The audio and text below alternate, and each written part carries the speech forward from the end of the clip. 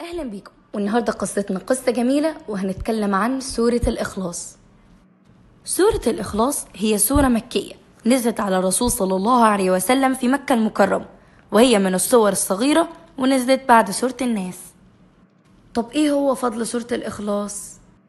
على الرغم من صغر عدد آيات سورة الإخلاص إلا أنها من السور اللي ليها فضل عظيم، وأوصى الرسول صلى الله عليه وسلم بقراءتها ووصفها أنها تعدل ثلث القرآن الكريم، حيث قال: أيعجز أحدكم أن يقرأ ثلث القرآن في ليلة؟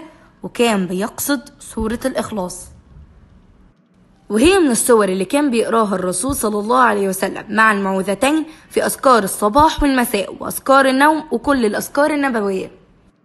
سورة الإخلاص من السور اللي لو أحبها الشخص بصدق أحبه الله تعالى، حيث قالت عائشة رضي الله عنها أن النبي صلى الله عليه وسلم بعث رجلا على سرية، وكان يقرأ لأصحابه في صلاتهم فيختم بقل هو الله أحد، فلما رجعوا ذكروا ذلك للنبي صلى الله عليه وسلم، فقال: سلوه لأي شيء يصنع ذلك، فسألوه فقال: لأنها صفة الرحمن وأنا أحب أن أقرأ بها. فقال النبي صلى الله عليه وسلم: أخبروه أن الله يحبه. وبرضه من فضل قراءتها إن اللي بيقراها 10 مرات بيبني الله ليه قصر في الجنة وبتمنع عذاب القبر. فالرسول صلى الله عليه وسلم قال: من قرأ قل هو الله أحد حتى يختمها 10 مرات بنى الله له قصرا في الجنة. طب ليه اسمها سورة الإخلاص؟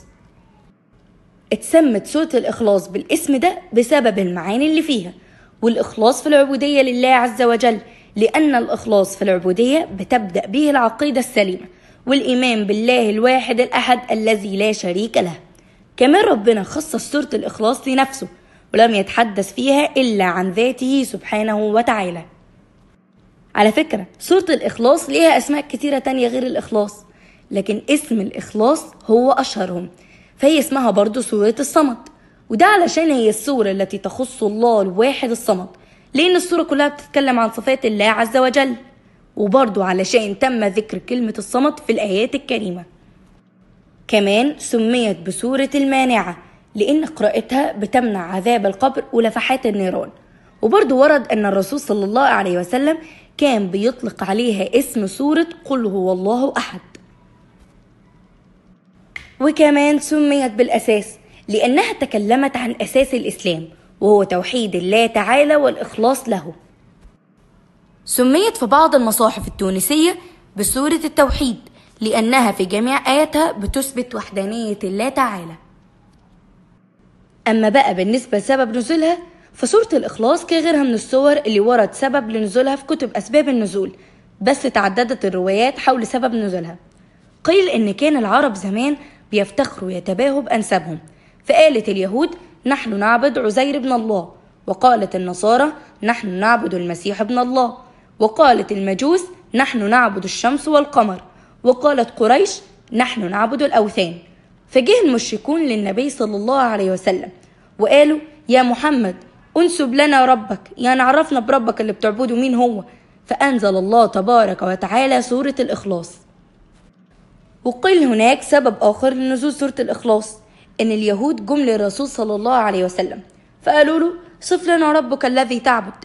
فأنزل الله عز وجل: قل هو الله أحد الله الصمد لم يلد ولم يولد ولم يكن له كفوا أحد، فقال: هذه صفة ربي عز وجل. وفي اللي قال إنها نزلت بسبب إن عامر بن الطفيل وأربد بن ربيع من قريش جم للرسول صلى الله عليه وسلم وسألوه: إلى ماذا تدعون يا محمد؟